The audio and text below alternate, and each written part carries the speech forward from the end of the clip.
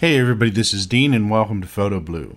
Today I thought I'd show you how you can move Affinity Photo version 2 to a different drive other than the C drive. So if you want it on D drive or another drive, you can move it to that drive. Because of the newer, I guess it's the newer Windows installer that's causing the problem, it doesn't give you the option to select what drive you want to install it to when you initially install it. But there's a way to use go into settings in Windows and move it once you have it installed. Let's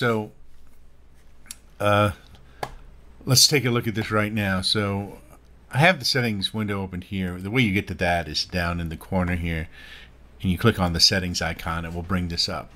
We want to go to apps right here, and we want to go to apps and features. And down below here, you'll see there's a bunch of apps. This is where our apps and programs are installed. And so all we have to do is scroll down once it loads.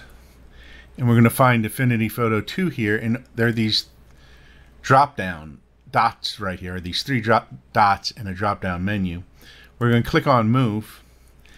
And then we can select what drive we want it moved to. In this case, D is already selected. It was installed on C. We want it on D. So all we have to do is click Move.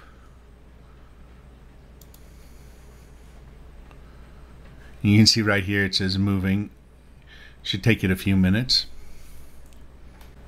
So once it's done, you can go back here to Affinity Photo 2, go to Move, and you can see it's moved to drive D, and you can move it back to drive C if you want at this point, or whatever other drives you have available to move it to. So that's how you move Affinity Photo 2 to another drive. I'm Dean, and this has been Photo Blue, and I'll see you next time. Don't forget to subscribe, share, and like.